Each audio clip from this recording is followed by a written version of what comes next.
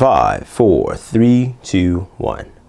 Hi guys, this is Thunder E from Bored at Work, and today I'm going to show you how to update Windows 8.1 Update 1 on your Surface 2 and your Surface Pro 2. So you can also do this update on any Windows 8.1 PC, so it really doesn't matter. But I just want to show you on the Surface because, you know, basically this is meant for those devices also that have touch as well as keyboard inputs, and Surface is quite easy to do that.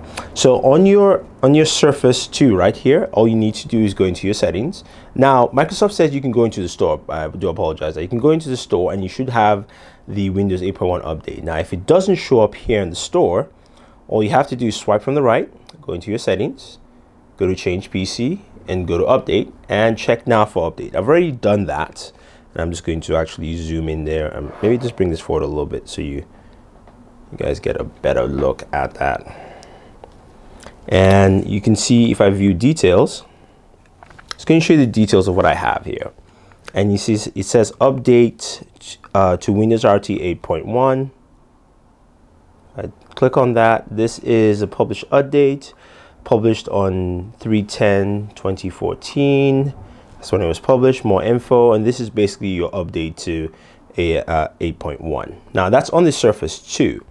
On the Pro 2, it's the same thing. You can go to the store. If it doesn't show up on your storefront, as we have here, we can go into our settings, change PC, check for update, which we've already done, and then view details, and we'll show you the difference here. So since the Surface Pro 2 is an x86 system, you can see you have Windows 8.1 update for x86.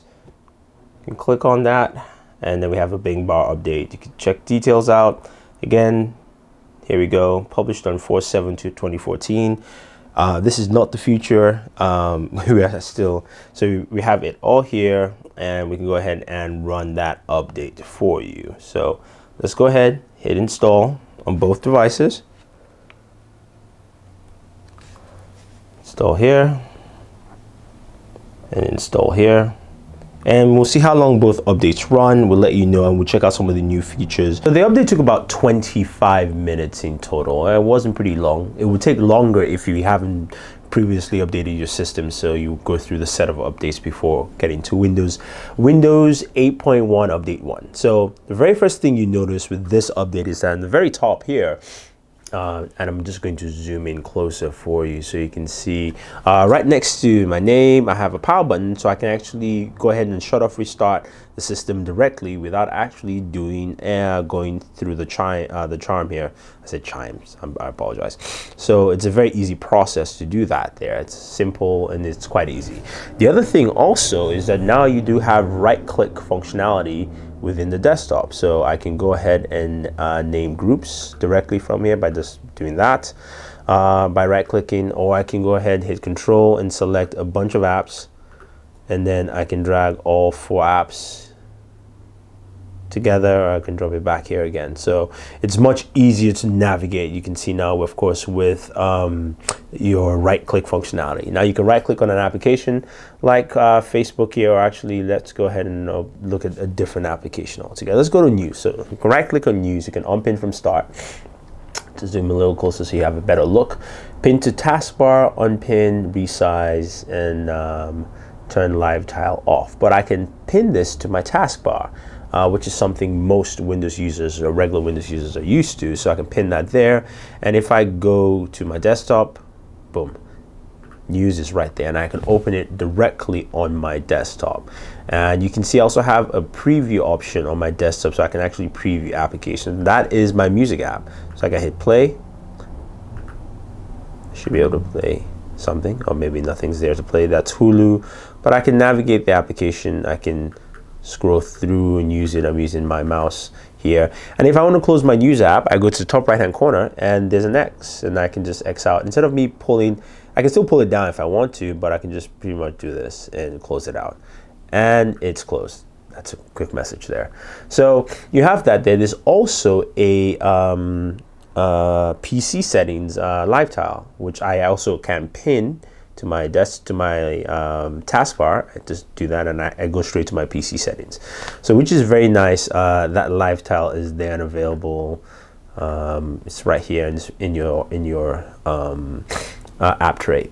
The other thing within the app tray that's also interesting and new is that you can see that, so I've installed 2 new applications, and it doesn't show up on my stat menu, it's in my app tray, but here it tells me that I have 2 new applications. So I know that I've installed something, or even if I installed it a week ago or 2 weeks ago, it's always going to be there until I actually go ahead and check them out all together. So once I actually click on the application, so I click the Amazon, don't allow, let's go back, you can see that's actually gone. So the notification there saying that you have 2 installed applications is gone, but it's there and it's available for you as a user, which is nice. The one big thing most people, of course, who would like is that you can actually boot directly to desktop. So you can right click, go ahead, hit right click on the taskbar, it's the easiest way, hit properties, and I'm just going to drag this to the center and go to navigation. And at navigation, you can see I select when I sign in, or close all applications on screen, go to desktop instead of start. So you select that, that's pretty much it, and hit OK. So what I'm actually going to do is I'm actually going to sign out. Actually, just click here. Just click here to sign out and restart. I'll restart the system, and you guys will see that I will be able to sign into my desktop directly instead of signing into my start screen. So that gives you more flexibility as a Windows user, which is what you're used to with Windows anyway, to be able to have the flexibility of signing in and doing what you need to do on a Windows platform with ease altogether. And there we are, I'm back in my desktop. So it's a very simple process. So those are the things in Windows 8.1. The other thing that's most notable actually that you will not see is that Windows 8.1's minimum PC requirements are actually dropped down. So all it's required is only 1 gig of RAM now and 16 gigabytes of storage space. So this allows lower end devices that fall into that category of $200, $300 devices in that category. So that's something nice to see, that actually hopefully we'll see more Windows devices. But this is Windows 8.1 Update 1. If you have any questions, now this is it on the Surface Pro 2. Now we mentioned it on the Surface 2. For some reason my update is stuck, and I can't actually update it because I'm getting an error message here. I'm just going to show you that error message so you guys can see. So if anyone has the same error message, let me know. It's 800-73712 for the Surface 2. But I was able to update it on my Pro 2, and a couple of my other PCs are in here. So if you have any questions or any comments about this, let me know. Leave your comments. Tell us what your experience is with Windows 8.1 Update 1. This is Thunder E saying thank you. Do like this video, share this video, and also subscribe to Booredatwork, top right hand corner of your screen or in the description below. But again, thank you, and always enjoy your entertainment.